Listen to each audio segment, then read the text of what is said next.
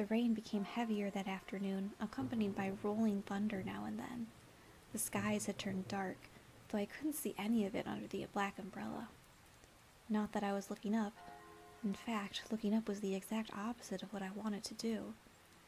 I stared at the grass beneath my feet, unable to look up at the people weeping around me. All I could see was the damp grass under my feet.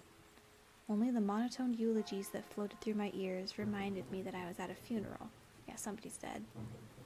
It was only when the speeches ended that I finally was able to raise my head. A small gathering of people, mostly made of relatives that I didn't even know were related to me, were huddled around a simple, small grave. For a while, all I heard was the sound of raindrops and umbrellas. If it weren't raining, everything would probably be in heavy silence. Appropriate funeral rain. I looked beside me where my father was standing, holding up a large black umbrella for our small family of 3. His face was emotionless, a strange sight next to my weeping mother. I wondered what was going through his mind. Okay, is Harold, is that my grandpa? Yeah, okay. After all, etched into the smooth gray tombstone before us was his father's name. My grandfather, the one who raised me like his own daughter, had passed away that day. The ceremony was small. Only close family were allowed to come. Slowly, though, people began to leave, leaving my father, mother, and me behind at the grave. A man dressed in a clean black suit under the uniform black umbrella of the funeral attendees walked towards us, introducing himself as grandfather's lawyer. Okay, this repeating rain sound is getting a little annoying. I wish it could have been a little longer. He pulled out a few documents from his suitcase and began to read aloud its contents. Wouldn't you do that somewhere other than the graveyard? And now, I shall read Harold Anderson's last will and testament. At the grave? Only my parents and I were allowed to be present for my grandfather's will. It was under the strict request of his lawyer, and there was a reason why. And to my dearest granddaughter, I give my estate. Oh, shit. All the furniture and decor that resides within the house shall also be given to my granddaughter. What? He... I couldn't believe my ears. I had earned the family estate at 18? That was impossible, and yet it was written by my own grandfather's hand. He passed the family estate to her? Why am I not surprised? Oh no, Dad's upset. Dear. Well, did he say anything about what will become of the CEO and chairman position of the Anderson Toys Company? No. It is presumed that the vice chairman will succeed the position. Oh my god, Grandpa snubbed my dad for me. This is not gonna end well. Even to the bitter end, he wouldn't give in. What a stubborn old man. Shaking his head, my father turned to face my mother with a serious expression on his face. About the estate. Should we send her there to get used to the building? It'll be a good place for her to live after high school. Okay, this is okay. If I'm 18 and I inherit a fucking estate, can you imagine the taxes on that? I know, okay, I'm taking this too seriously, but I am an adult, not a teenage, not a high school student like this game is probably intended for, and I am just like thinking of all of the ways that I can't live in this house. I would have to sell the house. I can't afford to maintain this house at 18. Are you sure we should? Why not? This would be a good experience for her. Maybe don't. Honey, I would like what do you think? Not to. ... I really wasn't sure what to say. Why did my grandfather think that I was the appropriate heir to the mansion? Was I even ready to live on my own? Well, that seems to be it. We'll be taking our leave now. I'm sure the little heiress needs some time to adjust. Dad. Calm the fuck down. David! Even though she raised her voice, my dad wordlessly began walking back to the car, disinterested. Don't mind him, honey. I think that your grandfather's passing really affected him. Why don't we get back home for now? You can go on ahead to the car, Mom. I think I need some time alone with Grandpa. Oh, of course. Take all the time you need. See, look, my mom's cool. Why did she marry the piece of shit?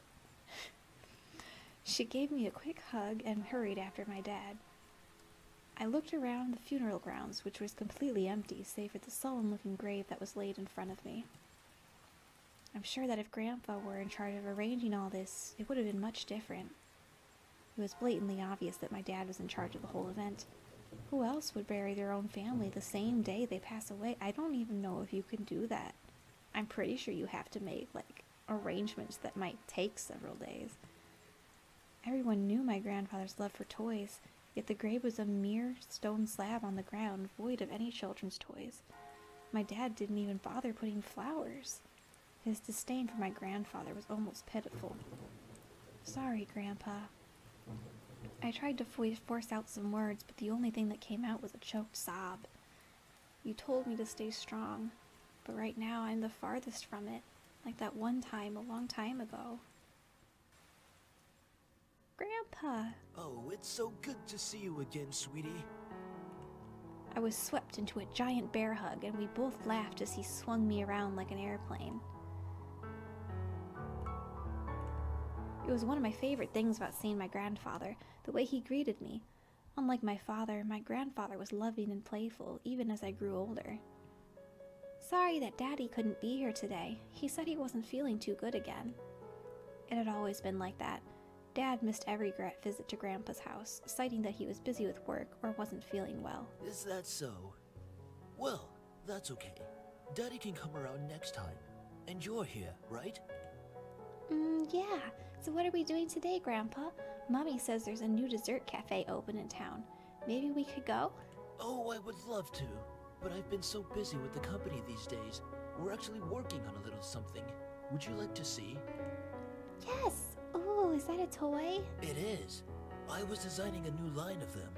But I feel like something's missing. You don't think you could help me out, could you? Oh, of course. I love toys. Of course! He placed the toy in my hands with a smile, and I inspected it carefully. It was beautifully crafted, and obviously a lot of work was put into it. There was one thing, though. So, what do you think? I think the heart on its chest should light up when you hug it. It'll be like it's alive, and it could be like a little nightlight before you sleep. He stroked his chin, considering my input while nodding his head. After a few moments of silent deliberation, he turned to me with a chuckle. That's a great idea! I'll get to changing it right away. You're always like my little lucky charm, dear. You always know what to add to make the perfect toy. Well, I hope I can be like you one day, Grandpa. You want to make toys as well? Well, making people happy is the best feeling in the world. I don't know if I want to make toys when I grow up, though. Don't worry too much about it. You have plenty of time to decide.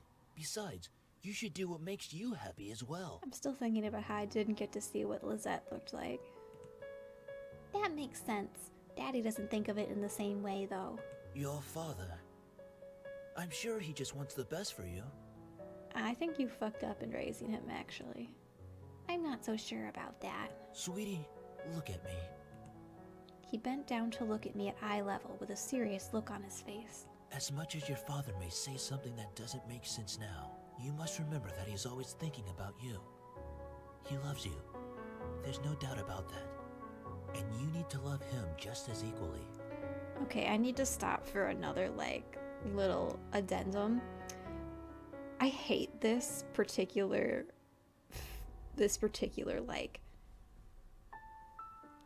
what do I call it? I don't like this attitude. If a child does not feel loved by their parents, you can't just say, oh, but they definitely love you and want what's best for you. No.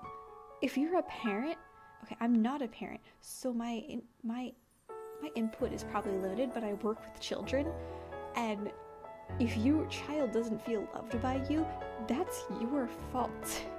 You need, even if it's what's best for your child, you should talk to them, directly and make them understand. Talk to them like a person. I hate this. You don't have to love your parents, okay? If there's anybody still watching this who shouldn't be, all of you 16 and unders who shouldn't be watching this anymore, and anyone else who needs to hear it, you don't need to love your parents. And if your parents don't want to put the effort into showing you that they love you, then that's on them. Okay, off my soapbox now. I don't hate Daddy. I really do love him. I don't know why he's like this, though, because he's an asshole. Your father and I have had some difficulties with each other in the past. But it's nothing that you should be concerned about. I had heard tidbits of this from my mother and various other people. The only people who had stayed quiet were my father and grandfather. Both of them refrained from saying a word on the subject matter, but it was clear that whatever happened set up a wall between them. It's hard, though, trying to pretend as if nothing were wrong. However, no matter what, you have to stay strong. You're a big girl already, and, well, there'll come a day when it seems like it's you against the world. But always remember that your family and friends will be here with you. Oh, thanks, Grandpa. Daddy, Mommy, your friends at school, me. We'll stand together to get through it. Solidarity. How can you be so sure of that? Because we'll be right here and here. Oh, he touched my heart. He pointed his finger to my head first, and then pointed at my chest. So stay strong. Promise? I want to be clear that this is the first, this is our greeting. This is us greeting each other. I just walked in the door, and we're having this heart-to-heart right here. For a moment, he looked almost sad, pleading, but as quickly as it had come, the expression disappeared from his face, and he was all smiles once again. Promise. Upon hearing that, Grandpa let out a great burst of laughter and stood up. All right, then. Enough of that. How about I whip up some special homemade dessert? I know I can't accompany you at that new cafe, but we sure can talk and eat while I cook and do some paperwork. Okay, that's fun. Homemade dessert? I'll race you to the kitchen. Hey, slow down there. I'm not what I used to be. Alright, where are the boys? If I have to romance an anime boy, please show them to me. Okay, actually, I'm not going to pretend that I don't want to romance an anime boy. I do want to romance an anime boy. I want you to show me the anime boys.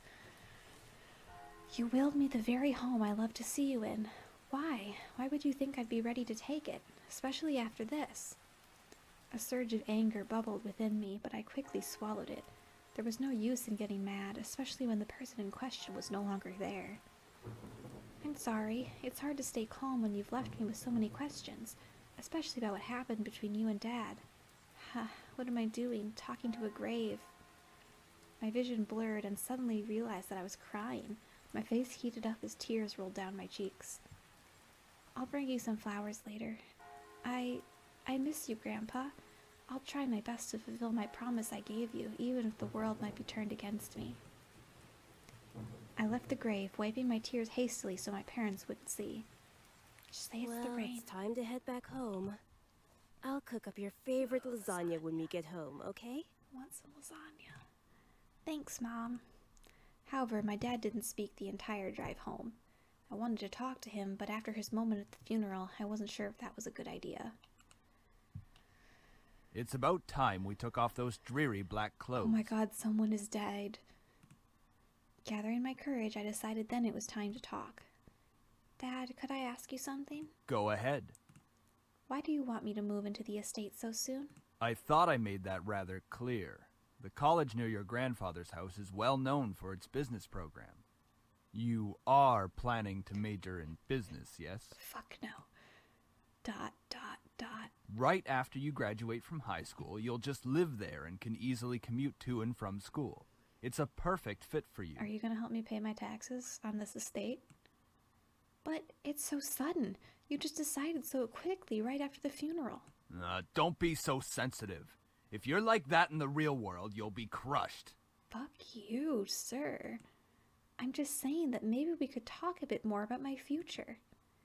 In reply, my father rubbed his temples and sighed quietly. After you graduate from college, you'll work at Anderson Family Toys. I have connections since I am part of the board of directors, so you will be guaranteed a spot. Nepotism. That is what we talked about before, yes? Nepotism. But what if... Stop mumbling. But what if I don't want to work there? Don't be silly. It's the family company. Our company. I'm not just going to hand it over to some incompetent vice chairman. I hope the vice chairman is one of the guys that I hope he's a cute anime boy that I can... ... He came closer to me and his face softened. Look, this is all for the best, okay? You may not know it right now, but you will appreciate it later. Shut up. For some reason, when I heard him say that, something snapped in me. I wasn't sure exactly what it was, but it made me feel so angry. Do you even care that grandfather passed away? Of course I do.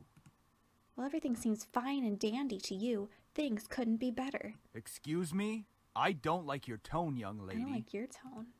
It's like nothing even happened at all. Like you just ignored the fact that he's no longer here. Do not raise your voice at me. Oh, I'll raise my voice. I'll raise a finger. I'll raise a finger at you, sir. What did he ever do to you to deserve this? My father, his face hardened, crossed his arms and erupted in angry laughter. Ha! You sure place him upon a pedestal, like he's some kind of venerated god or something. It makes me sick. No, I just think you're being childish. Is that it? Are you happy seeing grandfather dead? While everyone was grieving, were you holding yourself back from laughing in everyone's faces? Did you feel just a bit happier seeing him lie in the graveyard? Oh, holy shit, this is a lot. Oh, okay. A flash of rage crossed his face, and he whipped the back of his hand across my cheek. Okay, if there's any parents out in the audience, this is what you don't do. I don't care how much your child yells at you. You don't hit them. Don't hit children. You don't know anything!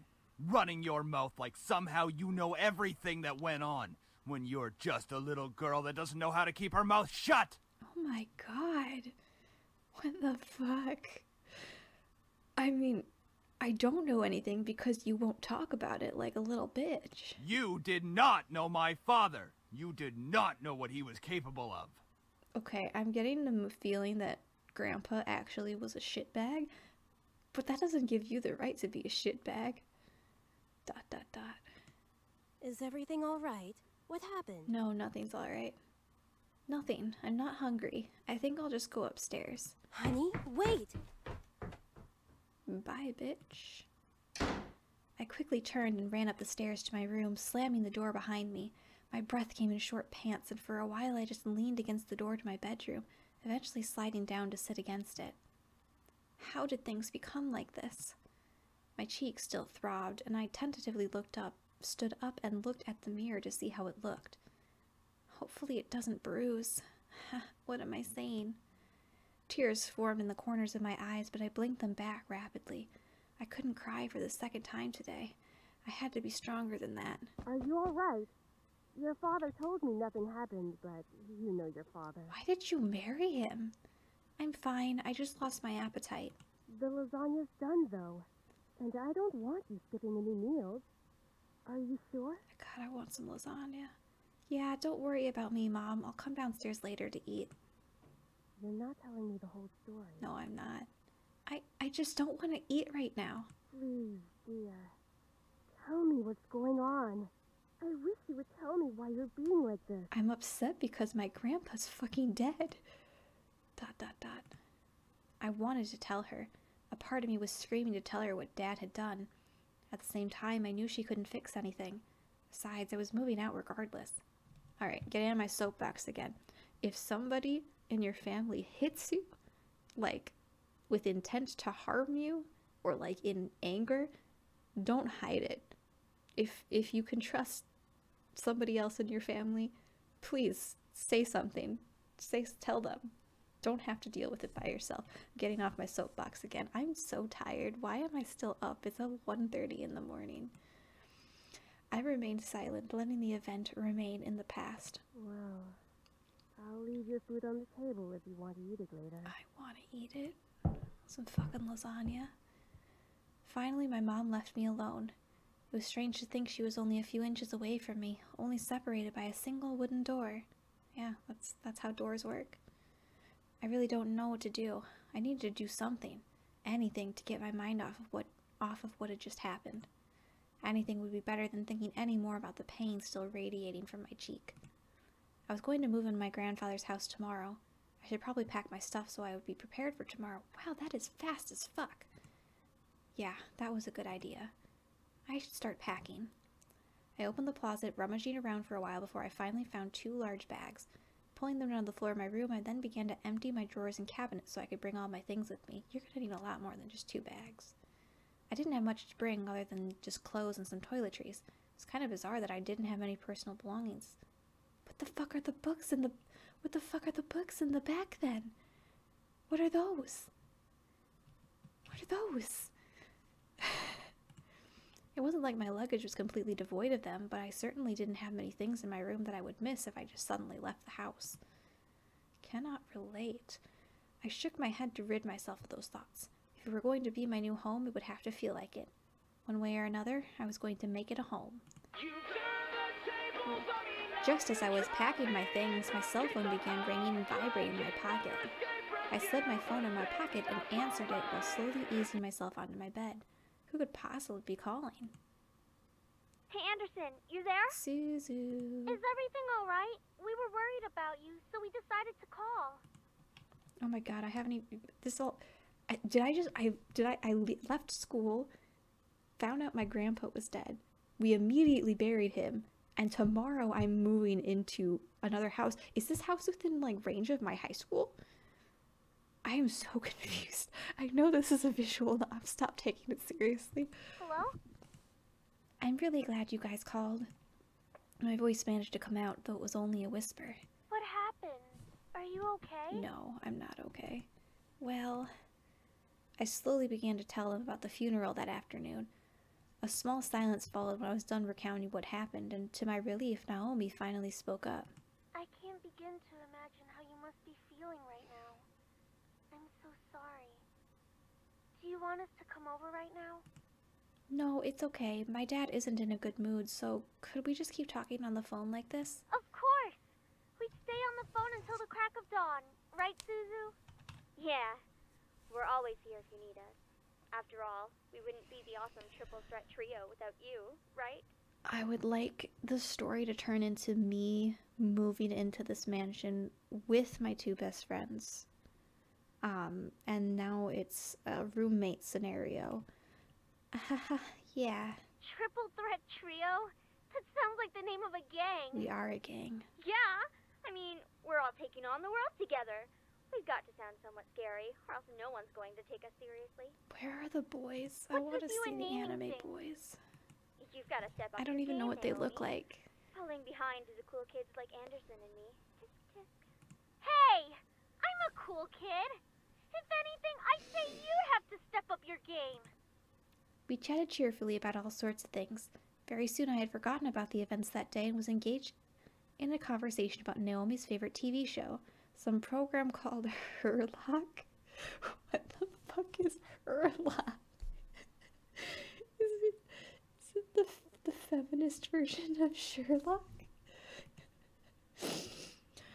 We all agreed that the actor playing the titular character certainly had a very distinctive look about him with that long overcoat and scarf wrapped around his neck. Who is he? We had many disagreements about who we thought was the coolest character. Yeah, he has really high cheekbones, and his eyes are pretty, though I do have to say I prefer Jatson. As a bonus actor, it's just so sassy. Jatson. Oh my god, I'm gonna lose my mind. I should probably find a place to wrap this up, but I want to get to the boys. I want to see the anime boys. Please show me the anime boys.